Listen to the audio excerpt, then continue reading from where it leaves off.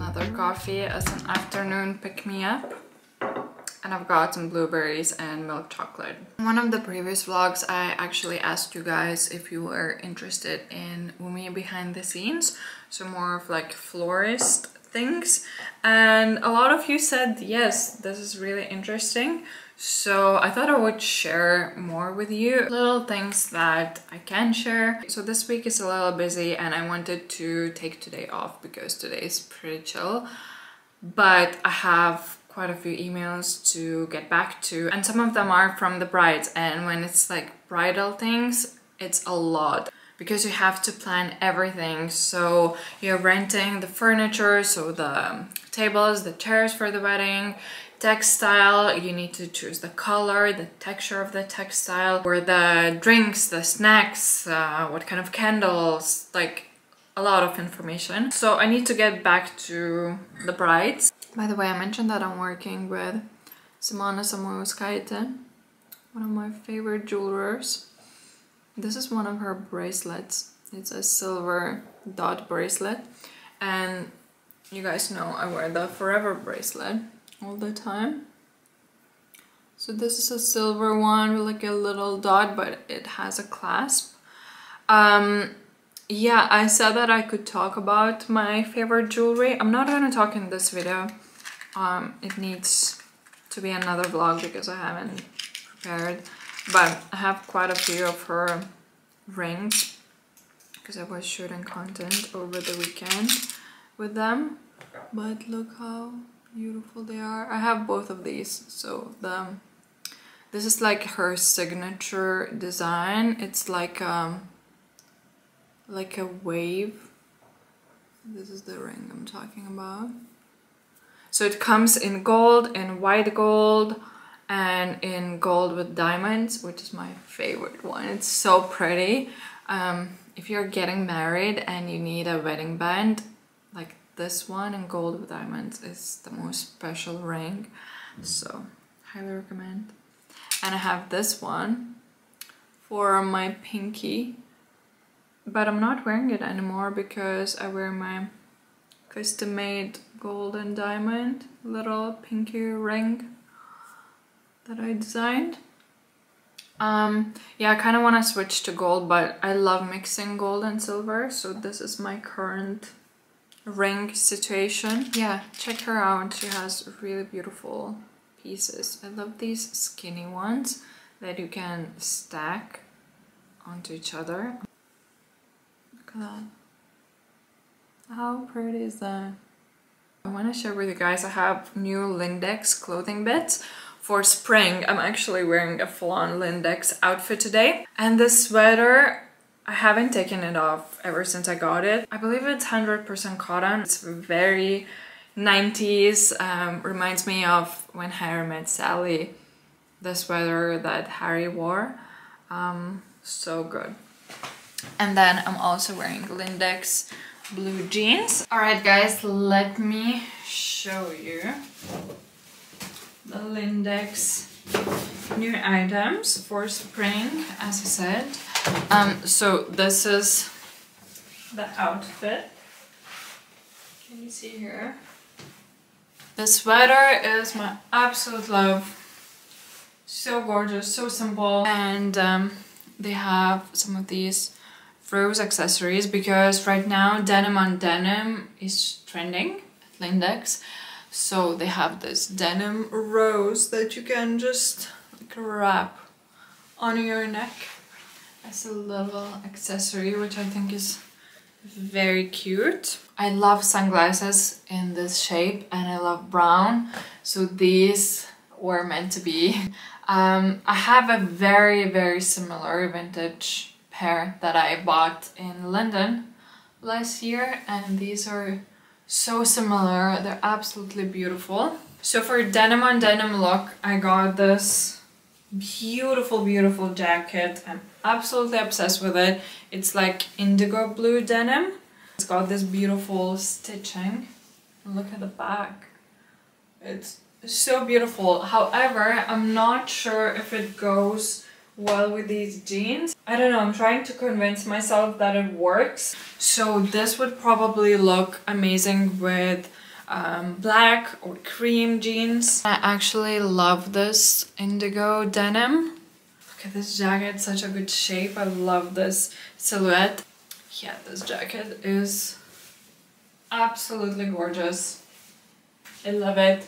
But as I said, I'm just not sure if these two blue colors work. Okay, next is this cardigan from Holly and White line from Lindex. I haven't tried this cardigan on, but let's do that. I'm gonna keep the white t-shirt on and put everything over it because, as I said, I love this look at the moment. To me, it's as if you're not trying too hard, you just grabbed something in your closet and put it on and it's not too done up.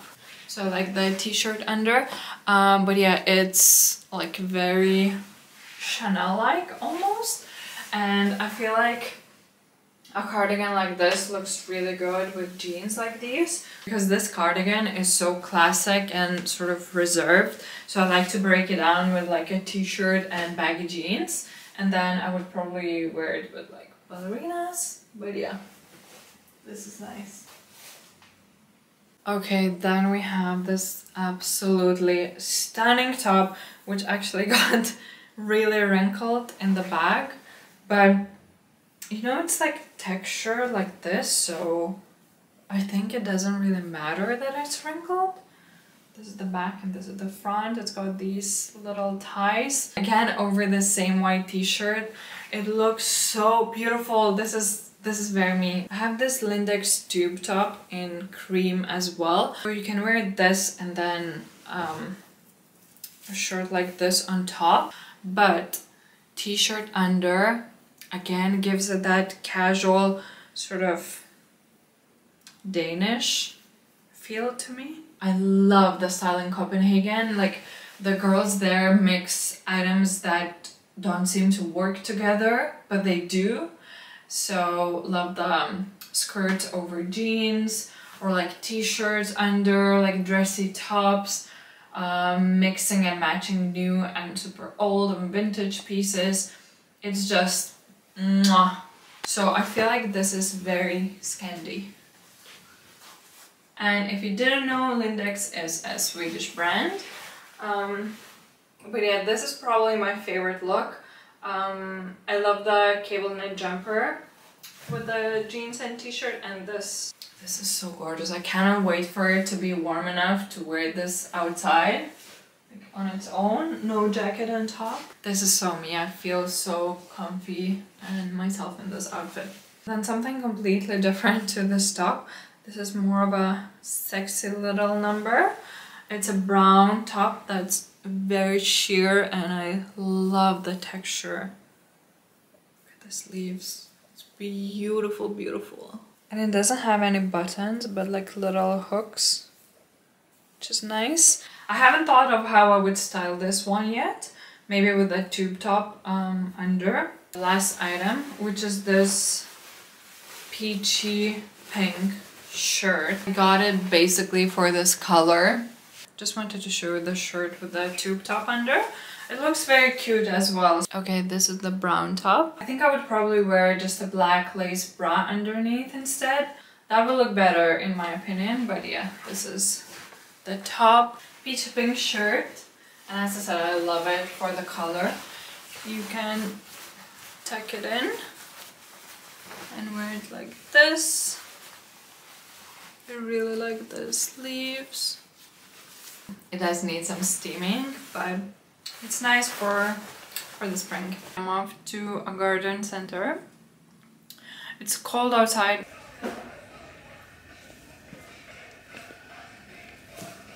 This is our dinner tonight. We made a very spontaneous feast. I was like, let's have some tacos.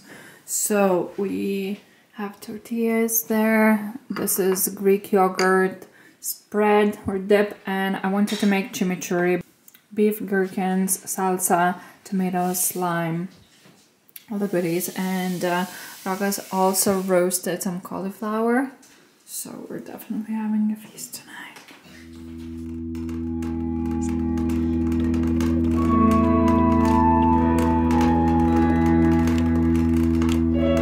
Hi, it's another day. It's super sunny today, as you can see, which is amazing. Our house is filled with sunshine and flowers, which is my two favorite things. So, I'm gonna bend down.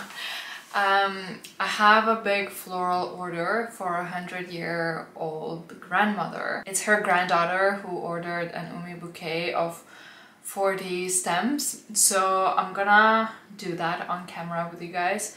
And first of all, I want to show you how to condition flowers. This is turning into a very floral vlog, but maybe that will be interesting.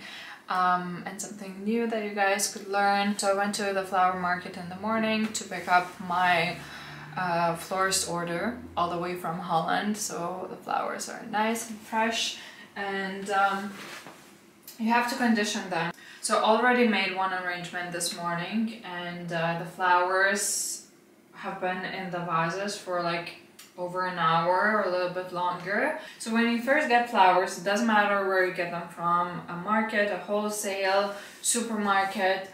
What you want to do is remove the leaves.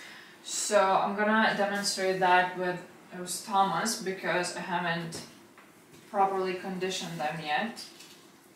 So, because I wanted to show you guys. You want to remove the leaves because what happens, I mean, unless you like the leafy look, but I personally love the flowers for their blooms, not very often for the leaves. When you put them in the water, the leaves get the water first before it reaches the blooms. So you want to remove the leaves in order for the flowers to drink up properly and stay fresh longer.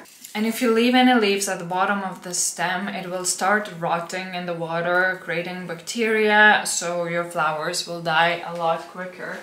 So then what you want to do is cut the stem diagonally. So what it does, it opens up more surface area for the flower to drink water. So now plunk it in the water and let it rest for a little while before you arrange the flowers. So I'm gonna do that with all of my eustomas. These are like curly ones. I think they're so delicate and beautiful. I don't want any of that greenery getting in the way. Don't cut them too short, because when you are going to arrange the flowers, then you can decide on the length that you want.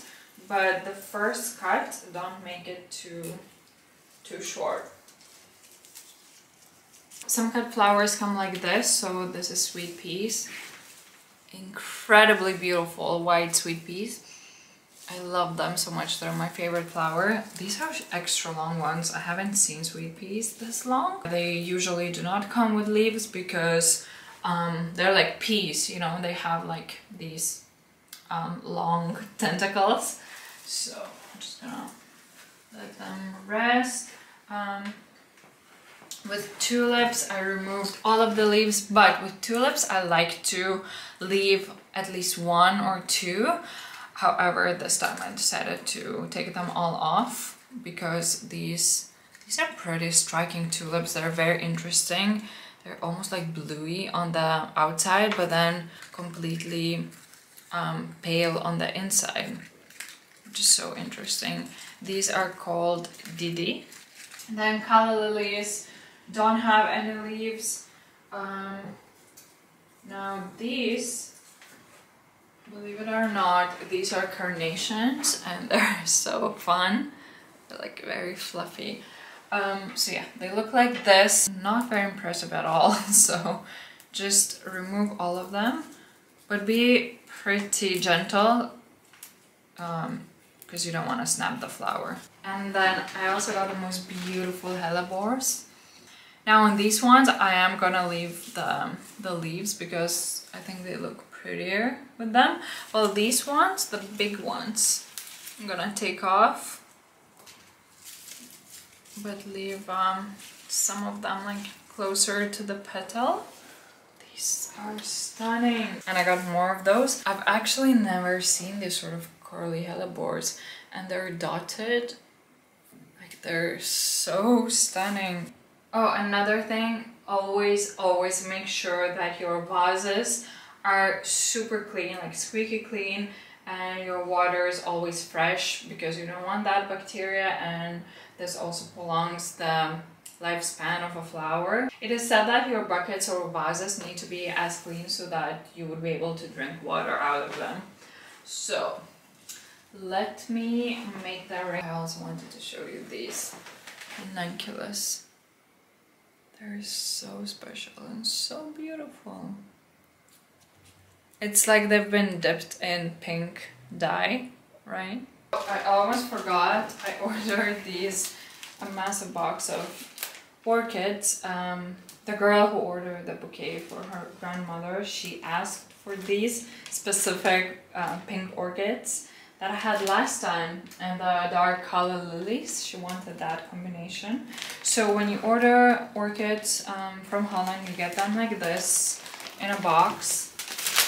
What you want to do, they're like individually wrapped, so what you want to do is remove the plastic, the flower, and then they each come in a tube like this. So you just pull it out, it's filled with water, so the flower can stay fresh for longer. But I usually remove these and keep them for extra projects and jobs.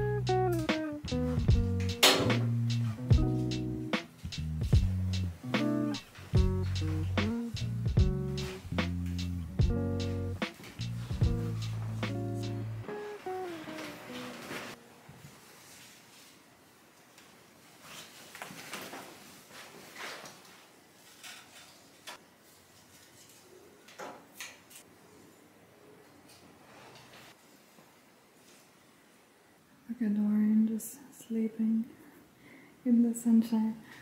I cannot deal these flowers. Like, I wish I received an arrangement like this. These are like all of my favorite flowers in one. Like, honestly, when I make arrangements, I pour my heart into them. I pick and choose flowers that are the most beautiful to me personally. Like these hellebores and sweet peas and calla lilies. Like, look at the color. And I do love pink flowers, not gonna lie, as you can tell. There's just something about blush pink flowers, and especially the mix of pink and dark flowers. It's like one of my favorites. So this is it. I'm gonna wrap it. I hope the grandmother will be happy.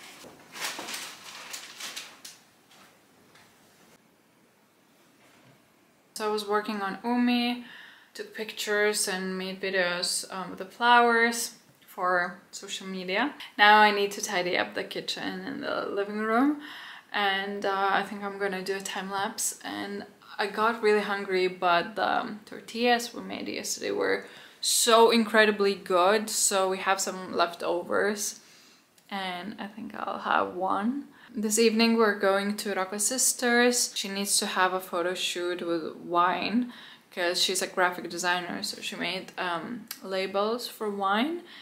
And she wants to take pictures in action, you know, she wants to have us all at the table drinking and snacking, and she'll shoot some photos in the process.